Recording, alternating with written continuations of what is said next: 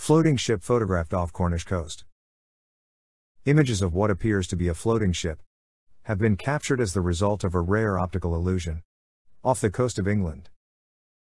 David Morris took a photo of the ship while walking near Falmouth, Cornwall. Superior mirages occur because of the weather condition known as a temperature inversion, where cold air lies close to the sea, with warmer air above it. Since cold air is denser than warm air, it bends light towards the eyes of someone standing on the ground or on the coast, changing how a distant object appears. Superior mirages can produce a few different types of images. Here a distant ship appears to float high above its actual position, but sometimes an object below the horizon can become visible. Superior mirages are quite common in polar regions, especially over large sheets of ice that have a uniform low temperature.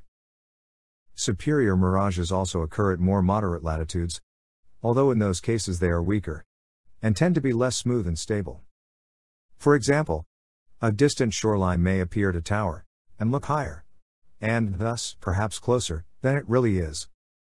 Because of the turbulence, there appear to be dancing spikes and towers. This type of mirage is also called Fata Morgana, or hafgerdingar in the Icelandic language. A superior mirage can be right side up, or upside down, depending on the distance of the true object and the temperature gradient. Often the image appears as a distorted mixture of up and down parts. Since Earth is round, if the downward bending curvature of light rays is about the same as the curvature of the Earth, light rays can travel large distances, including from beyond the horizon. In the same way, ships that are so far away that they should not be visible above the geometric horizon may appear on, or even above the horizon as superior mirages.